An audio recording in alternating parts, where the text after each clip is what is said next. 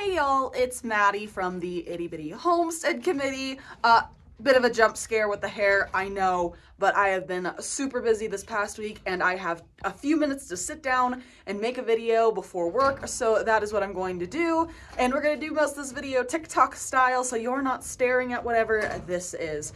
So I had somebody in my comments ask me about what we do about hay and the rabbits, so I figured we could do that. We'll jump into that, and it's a good little thing to talk about for a nice quick video, so let's hop into it.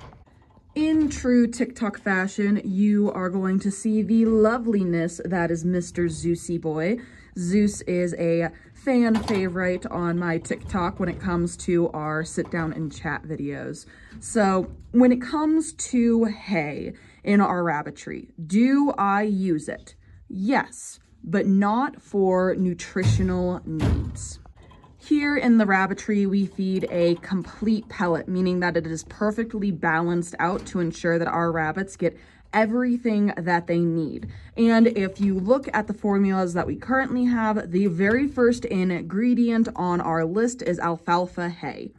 So the hay is already there in their diet through the form of pellets that is balanced with other vitamins, minerals, and nutrients. So we do not feed hay for nutrition.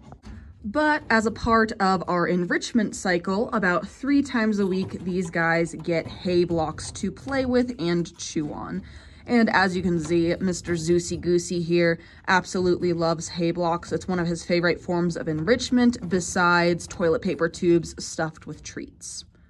But the biggest reason that we do not feed hay is it can throw off the nutritional balance that we are currently feeding with our pellets and our supplements. The rabbits could choose a hay instead of a pellet, and because hay is so fibrous, it could mean that the rabbit gets filled up on that and doesn't absorb the amount of nutrients that they need to for our program. Because we have a very strict schedule on our meat rabbits and when they are to be butchered, and also how we want to condition our show rabbits, it's very important that we monitor what they're eating and how much. So if they aren't eating the entirety of the pellets that they are eating, they could lose that condition or they could be too slow to grow for our program. Now, if y'all want to feed hay in your rabbitry, that is 100% fine. A lot of breeders definitely feed hay. There's the argument of whether they should do a legume hay, a clover hay, a grass hay.